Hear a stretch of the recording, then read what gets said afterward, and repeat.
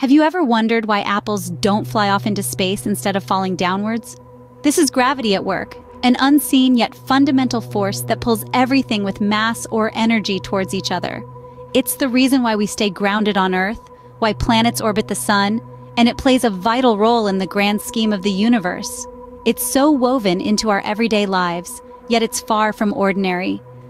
Gravity, as familiar as it might seem, has a complex and fascinating history of discovery. The story of gravity begins with the ancient Greeks. These early philosophers, gazing up at the cosmos and down at the falling apple, began to ponder the invisible forces at work. Their inquiry was sparked by simple observations: the moon's unwavering path around the Earth, the constant downward tug on an apple's descent. Their questions, though rudimentary, were profound, setting the stage for a deeper understanding of the universe. As they strove to decipher the world around them, their observations paved the way for the next chapter in the history of gravity. Enter Sir Isaac Newton, the man who gave gravity its mathematical language.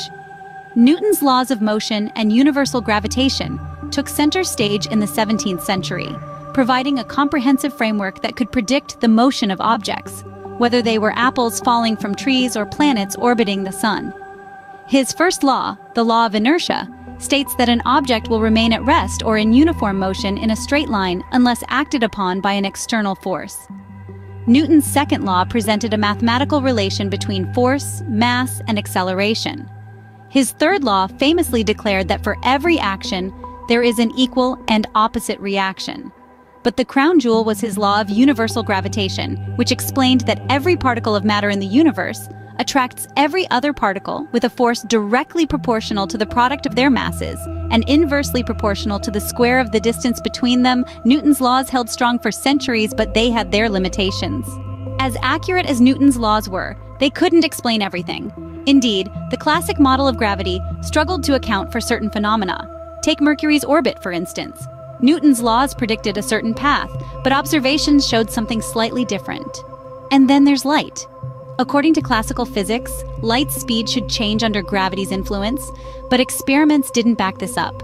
These inconsistencies, these gaps, hinted at a deeper, more comprehensive theory waiting to be discovered. These unexplained phenomena called for a new understanding of gravity.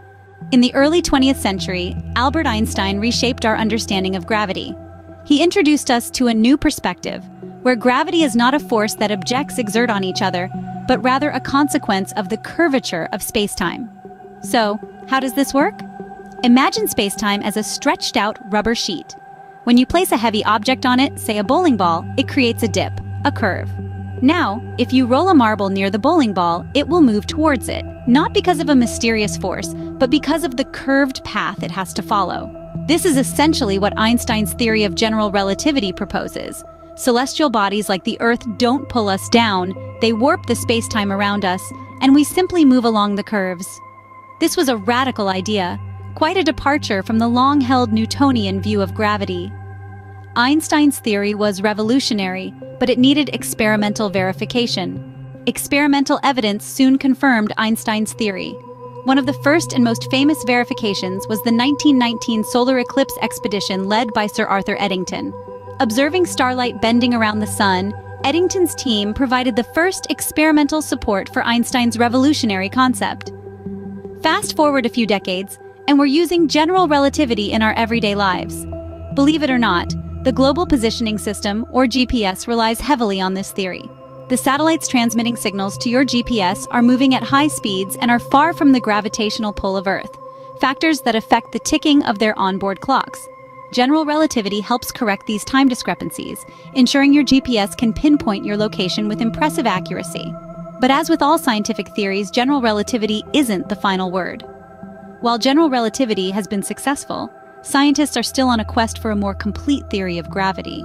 The world of the very small, the quantum world, doesn't play by the rules of general relativity. It dances to its own tune, an elusive melody that we're still trying to grasp. Scientists today are on a mission, a quest for quantum gravity. They're striving to reconcile the elegant symphony of general relativity with the unpredictable jazz of quantum mechanics. This harmonization would give us a unified theory, a grand understanding of the cosmos. This quest for quantum gravity is part of a larger endeavor to understand the universe. Gravitational waves have opened a new window into the universe.